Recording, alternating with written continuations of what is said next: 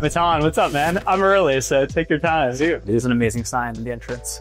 I can ask you, what's a quick overview on Factory? Our mission is to bring autonomy to software engineering. We are building end-to-end software development agents called Droids, focused really not just on the coding in particular, but the entire software development lifecycle. Prior to Factory, I was in academia doing theoretical physics research. Eno was working at Microsoft, which is maybe the most bureaucratic organization there is. And then after that, Hugging Face, which is maybe the most laissez-faire organization there is. And so having the kind of three corners of big bureaucracy, little bureaucracy, and then no job ever, we kind of come together and figure out what are the optimal ways to build an organization. What sort of open secret you guys have in mind here that you're capitalizing on that lets you move faster than others? Engineers in the enterprise in particular have a lot of unsexy use cases that cause them a lot of problems. And if we can go in and solve that, that makes them that much more eager to go in and adopt this new way of building, which is kind of agent native. So I think that's something that's worked quite well for us. With us, we have founding engineer Nikita Lilichenko. Star of the team, as I'm told. So how many people were here when you joined? It was just Matan, and David, and then I joined. Did you realize this was going to be a special company when you signed up? I mean, I've been passionate about AI agents since I was born, so I was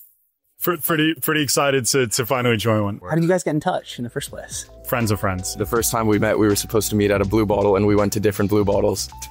Yeah, and we cut our losses and just went home and Google Meet. So.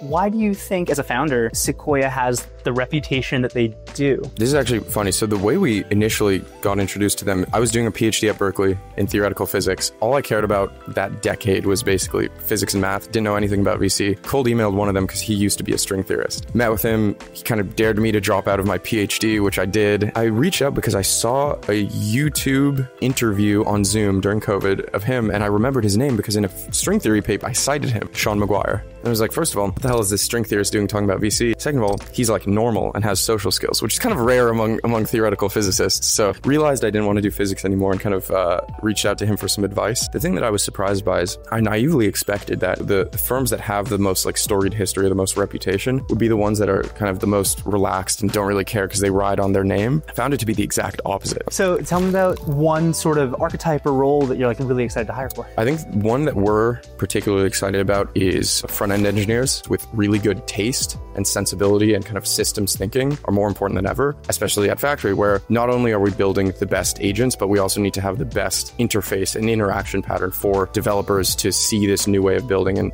kind of adopt this new agent native development.